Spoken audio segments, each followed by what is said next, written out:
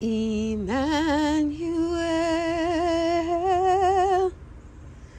God is with us. Emmanuel, God is with us. Let's check up on the tulips we planted in these pots. There's my Christmas cabbage. They're growing just fine. We'll look over here. Forcing technique. Oh, looks like somebody might be about to bloom soon. Oh, they're getting it in. Probably need to give them some fertilizer. Let's see how the bulbs are doing that we planted with our succulents. Everybody's coming along. We'll have flowers in no time. Look at that. And we see that the work by the squirrel to create the squirrel liking to eat this disease off the bulbs, working great too. She took a bite where the disease was, and she left the rest because she's feeling tulip rich. You know, she's the only squirrel I got left because we got coyotes and mountain lions and bears, and so she hangs here, and she's feeling like a wealthy squirrel. So she's doing it. The plant is working. There's some wheat that I need to get planted, and there are my flowers growing underneath it.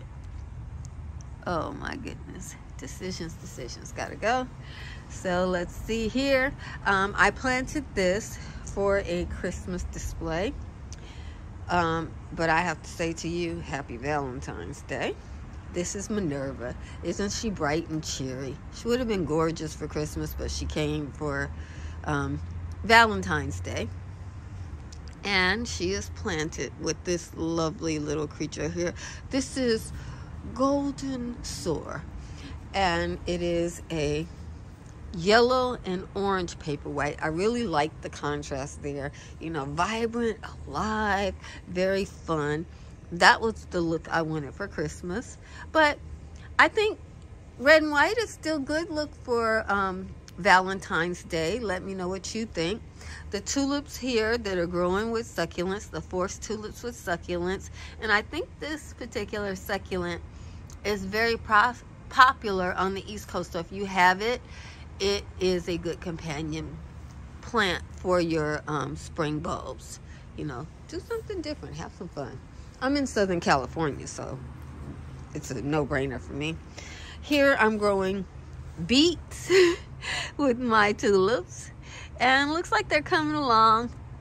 Some of them had a few problems. Looks like they're pulling through. I see my lettuce is doing fine over here, and this didn't do so well for me. That's a violas. I didn't have the right conditions for violas, so I won't do those anymore. I'll stick with succulents or something like that. But the bulbs are doing great. Peas are coming up. Onions are growing fine. Yeah, those are real onions growing there amongst the bulbs. And you see there's no confusion this way. Looks great.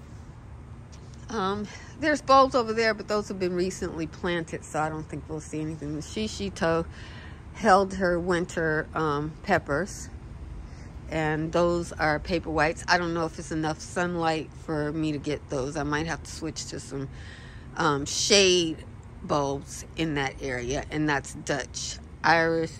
They come up every year, but I don't know that they're gonna flower. Let's see if the aloe flowers in that spot. Here is my parsley, which is taken over the pot. Underneath the parsley are bulbs, but they're newly planted, so there's nothing to see there. I do cut and eat the parsley and the basil pretty regularly, so stuff did show up. And there's the sweet potatoes that I didn't harvest this year, which I should have. There's bulbs in all of these pots, but I think they're too newly planted to matter. And I just switched my canna to that pot, but I'm having it die back for the winter, and it's refusing to go. You can see the tulips in this pot are coming forward. I need to put the dirt on the pot and angle the pot so that the tulip doesn't grow crooked like that, although it's not a bad thing, I guess. Here's another Merry Christmas, Happy Valentine's. This is my other display that I planted for Christmas. And this is actually the Merry Christmas Amaryllis. Looking gorgeous. One has already flowered. And these are more of the Soleil d'Or paper whites, but they are actually planted underneath this bulb, and so they had to move out of the way. This bulb doesn't have a good root system. Oh, it's just now rooting in. But so they grew around the bulb, and I've put a few succulents there so they could grow up because the oregano didn't make it. But the succulents are just fine. Oh, there's a bulb that maybe if I do it that way, it can get going a little faster. So I should have a spring bulb show coming up pretty soon. Happy Valentine's. And these are good Valentine's colors too. So yeah, that's working out well. And this beautiful white here, I really like this. This is called Merry Christmas. So that just lets you know when this is, you're supposed to force this and get it to bloom. I am leaving the seed pods on here because I like the look of it. You guys want to cut stuff down. I'm in Southern California. Anything that's willing to survive in my area and have any kind of life and greenness and oxygen, I have to appreciate that. I don't have a lot of weeds, and it's a good thing because I'm not the gardener that does a whole lot of weeding. I actually comb that grass. That's a sedge. I comb it down and let stuff grow through it. Okay, so that's where we are. And then we have our bulbs there.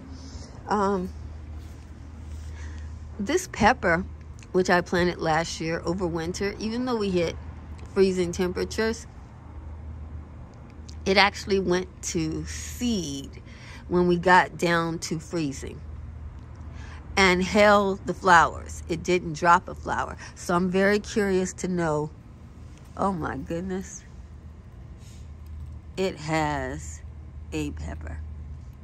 It set a pepper at freezing. Now we just barely hit freezing, so it was like 32, and it was only at night. But this thing set a pepper at freezing. These are carrots. And this is lemon basil, which also, once it goes to flower, it'll just stay going to flower. Uh-oh. I hope my carrot isn't going to flower. It may be. Well, if my carrot goes to flower, because it didn't get big enough, but if it goes to flower, okay, I'll just have to, you know, harvest carrot seeds instead of carrots. And we have probably some cilantro in there too. And again, you see I have my spring bulbs happily growing. Instead of it growing in dirt, they are growing in vegetables. Let me see. Over here, doesn't look so great. The vegetables are doing great, but the tulips are covered in some kind of fungus. And I don't know if they'll grow with that. If I see that they won't grow with that, Squirrel's trying to eat it, as I trained her to, so she's trying. But like this one right here, it doesn't look like it's gonna make it. Oh no, it looks like it might flower. I'll leave it, because the squirrel's at work, but she can only eat so much. This is lettuce. She's biting off, but she's getting full. See how she's biting off the mossy parts?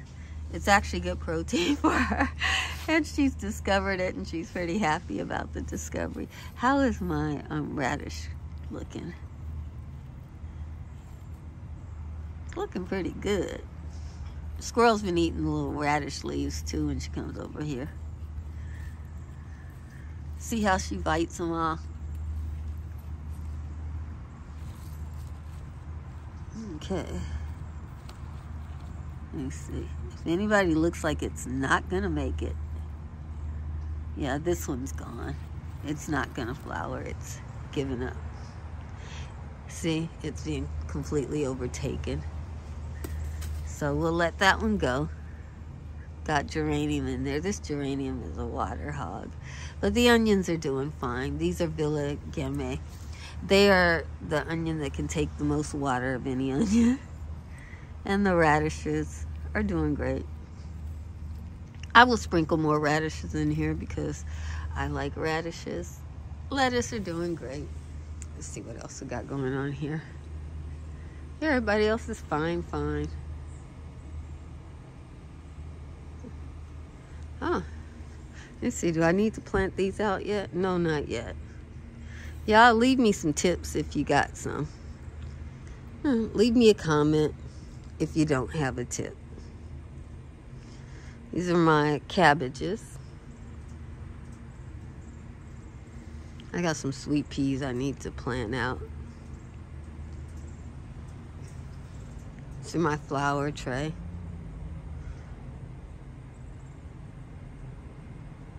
I thought that was a marshmallow, but I'm not so sure now. I was sure that was a marshmallow, but I don't know what that is now. I don't know what any of this stuff is now. I got some seeds and I planted them and they are growing and I don't know what they are. I know a cabbage when it starts. These are cabbages. Oh, these are sweet peas that need to be put out. As soon as the vegetables in the container are strong, I can put them. Oh, look at that lettuce. It looks like I can just harvest that one and go. Cilantro, which I need to plant some more of. So, that's where I am. The Christmas show came for Valentine's Day, and the spring show is underneath. We're going to keep it pushing. Hopefully our spring bulb show is going to be phenomenal. We're running into some issues, but, you know, some folks doing their thing, and it looks lovely. And these did go to seed. I wonder if it was the hummingbird. I didn't see the hummingbird near them, but I do see some seed. I don't think this one seed. I don't think that one didn't make seed. That one didn't, but these two did.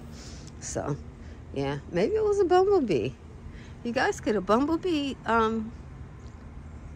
do this? That's a big pollen thing.